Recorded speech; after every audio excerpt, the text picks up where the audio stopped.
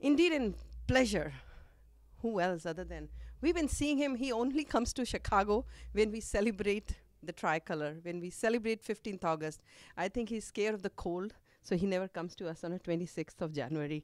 Azharji, we welcome you to TV Asia.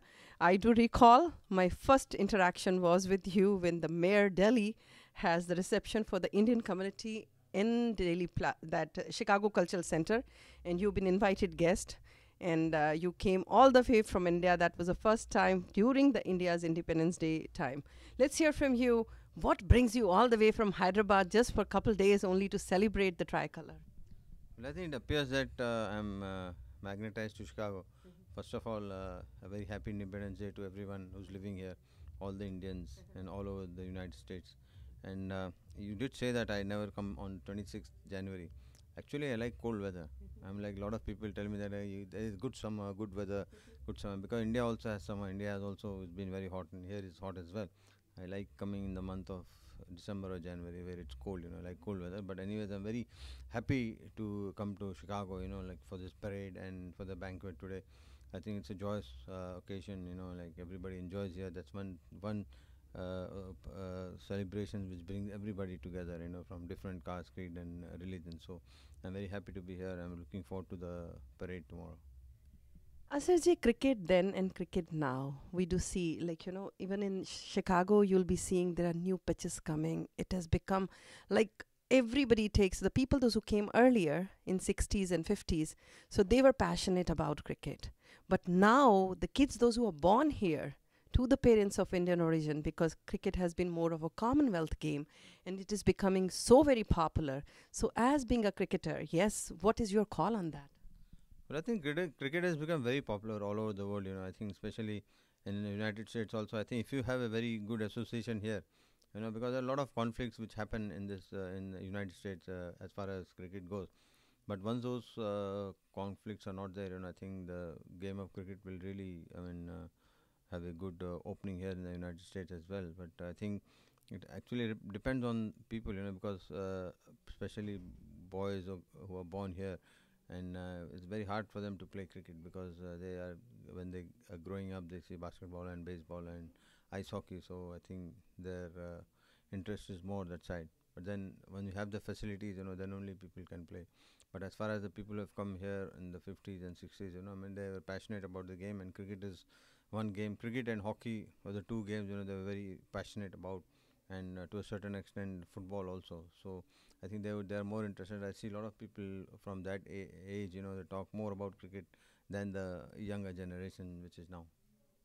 I would like to share with you because districts, uh, that different districts, they are pitching in money to have the pitches. Like we do have one in Hanover Park.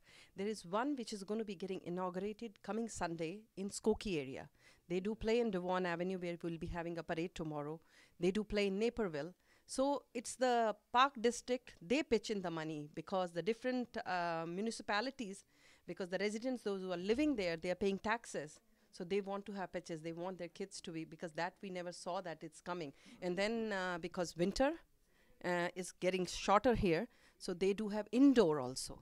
No, it's a very good and welcome change, because the districts and the people, especially the government here, is putting on money. I think because there's so many expatriates who live here, the people, especially from India and so different countries. So I think it is very imperative that they should do that, because since you're saying that there's a lot of interest shown, but I think I honestly feel that unless and until you have a good infrastructure, then only you can produce good players. Just having just players playing on Sundays and Saturdays, it's not going to help. Just they're playing it just for like amusement type, like passion or something like that. But then when you want to play serious cricket, when you want to achieve something, when you want to represent the country, you have to practice every day, and the infrastructure and the facilities has to be good, because one or two pitches not going to make big difference, not sufficient. Let's talk to you from a cricketer to a politician and your journey. So what are you doing nowadays? Well, I think so far it's good. Like elections are coming up next year, so I'm going to run for the MP seat. Inshallah, hopefully from Sikandrabad, which is my area, which is my place. I'm born there. So we'll see what happens next year. So 2019 still slightly far. So can we expect you 26 January, or you'll be busy with the polls? No, I can make time. You know, as I've said, you know, I mean, I like coming to Chicago, you know, because I mean, as I've said, you know, I get so many invites from so many different states. But I think when it comes to Chicago, I think I have a soft side to the state. On a concluding note, let's go a little personal. Your son is playing cricket too. I met him, I think he came 6, 7 months ago. So, what do you see as a father, means a legend, and then he is also very aspiring cricketer? As a father always wants his son to play better than him, you know, earn more name and glory.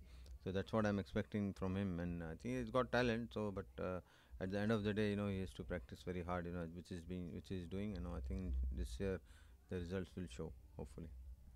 This is for you. And you always say, my dad always wants me. So I got him right there. And because we did talk to him, he said, Dad always wants, no, you have to practice, practice, practice. But he's a very sweet kid, I must tell you. Thank you so much for your time. We really appreciate, and happy 15th August. Thank you. Yeah, same. You know, I mean, happy Independence Day to everyone in the United States.